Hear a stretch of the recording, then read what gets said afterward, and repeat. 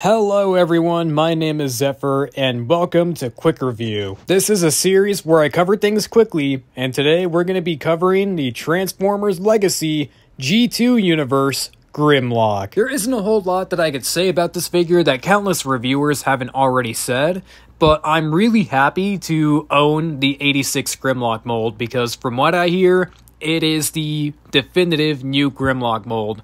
And I am extremely happy that I found it in this deco. And pretty funny story with this guy, which is either a big coincidence or definitive proof that I'm being spied on. So it all starts with me interacting with a post on Instagram with this exact same Grimlock, the G2 deco, and me leaving a comment saying, "Oh man, I missed out on this Grimlock, it's such a cool deco, I wish I was able to pick him up when I had the chance." Well, later that same day, I go to Walmart to get some snacks, and I decide to pass by the toy aisle to see if they have any of the new stuff. And I guess I should be thankful that my local Walmart never stocks shit, because they had not one, not two, but 3 of these G2 Deco Grimlocks. So a couple of days ago, I created a poll on my channel asking whether you guys think that he needs more stripes or not, because I absolutely love the metallic tiger stripe deco that he has, but it sucks that he only has it on his tail section when I feel like he should have more of it throughout his body. So even though the poll is very 50-50, I decided to add the extra stripes anyway, and I'm very happy I did. And I even went about it the smart way. What I ended up doing to avoid damaging the figure and ruining it forever was I painted over some clear scotch tape so that way I could remove the deco if I ever decide to later on. And I did it with some silver metallic marker to give it the nice metallic finish.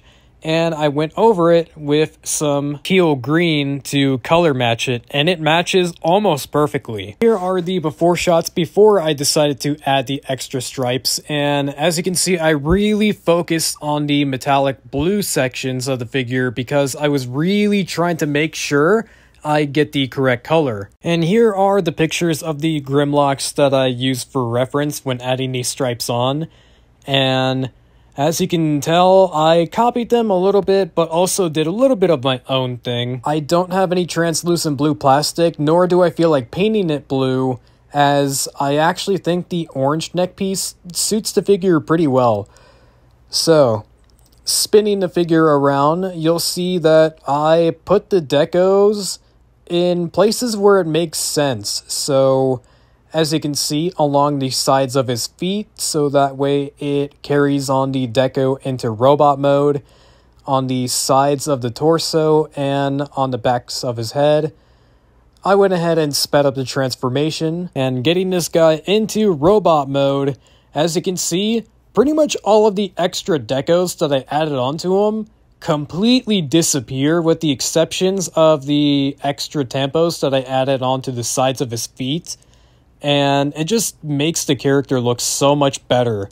And I think it's really neat how it just hides in robot mode, yet if you still want to see them, all you gotta do is move a couple of panels on his back, and there you go. Now, I know I've been yapping on about how I added custom decos to this figure, but the figure itself absolutely shines and is a borderline masterpiece at an affordable price point. Now, apart from me thinking that he could have used more of the tiger stripes, one thing that is actually disappointing is that he doesn't come with his iconic sword.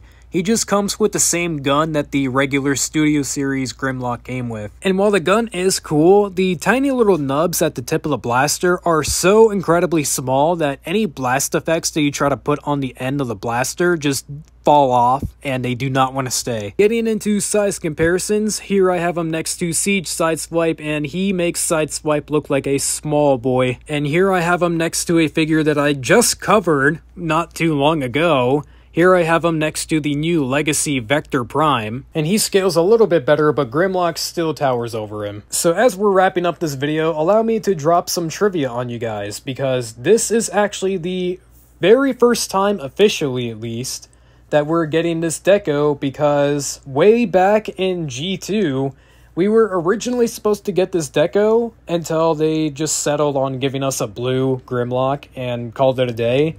and this was just scrap. This was just prototype. I hope you guys enjoyed this quick review of Legacy G2 Grimlock. I know I mostly just harped on the custom decals that I put on them, so let me know in the comments. Do you think I should keep them on, or should I just take them all off? And if you enjoyed this video, be sure to like and subscribe, as it greatly helps out the channel, and thank you for watching.